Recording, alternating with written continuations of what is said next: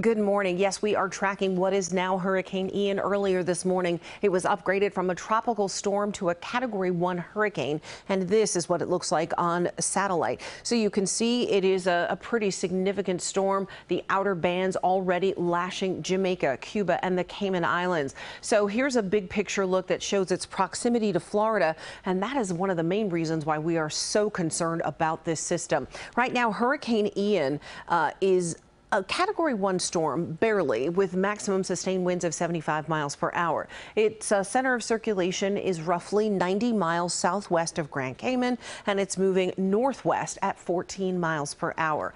On this track, we expect Ian to do two things. One is take a little bit of a turn to the north, but also to intensify.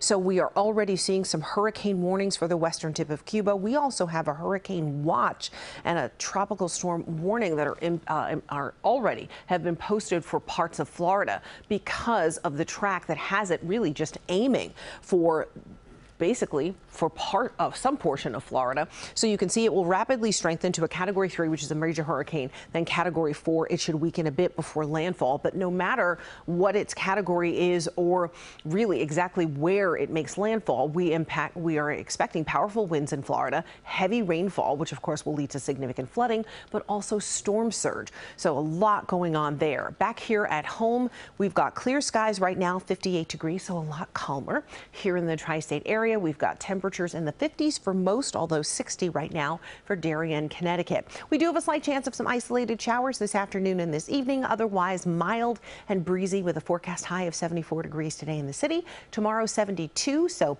closer to normal, still a little breezy, and we leave in a slight chance of a shower, about a 10% chance of a shower for Tuesday and Wednesday. And Wednesday will be a little bit cooler. That's when we see those temperatures drop out of the 70s, and we'll probably see high temperatures that will max out in the mid and upper 60s. So that starts the middle of the work week, and once that happens, we'll have that fall feel for Wednesday, Thursday, Friday, even Saturday.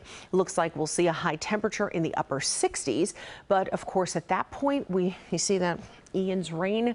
It is a possibility that we could see rain, tropical moisture and rain from Ian as early as Saturday. So we continue to keep an eye on that system. Just know that today, if you're cautious, you may want to grab an umbrella. Otherwise, we are going to see pretty nice conditions. With that, I'll send it back to you. Elise, real quickly before we let you go, this seems like a good opportunity to explain to the viewers what the difference is between a hurricane watch and a hurricane warning, or a tropical storm watch or tropical storm warning. Yeah, so we've got the hurricane watch and warnings, some that are posted already. And the biggest with this is that a hurricane watch is when conditions are going to be possible, typically within about 48 hours. But a hurricane warning means that those conditions are already occurring.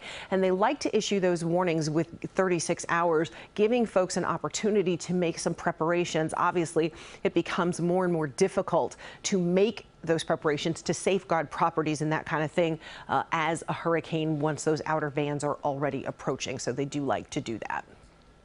And Elise, as you said, Ian is now a Category 1 hurricane, but expected at some point to become a Category 4. Can you detail for us those categories and how significant each is? Yeah, so that's what I have behind me. So this is the Saffir-Simpson scale, and it's based on wind speeds. So what we had earlier was Ian as a tropical storm, which meant that those winds were below 73 mile per hour winds or below. So those are the maximum sustained winds, not gusts, but maximum sustained winds. For a Category 1 hurricane, what we're seeing are maximum sustained winds between 74 and 95 miles per hour.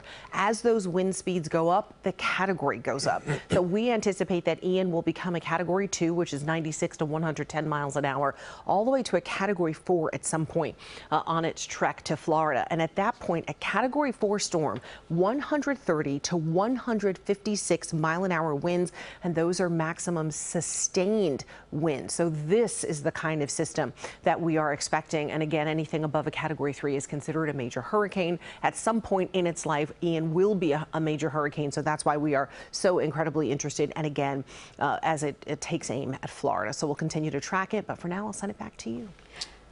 Elise, thank you so much. More now on Hurricane Ian, now gaining strength as it moves through the Caribbean. Now, Florida is in the crosshairs and people are already getting ready. CBS 2's Elijah Westbrook is following developments. He joins us from the newsroom with more. Elijah? That's right. Well, Chris and Mary, Florida Governor Ron DeSantis has now declared a state of emergency. And as of 5 o'clock this morning, a hurricane watch is in effect for the Tampa Bay area as well as Sarasota. Officials there are urging residents to prepare for the storm. As the latest models show, it could bring heavy rain, high winds and flooding. There remains higher than usual uncertainty over Ian's path and intensity this morning, according to the National Hurricane Center.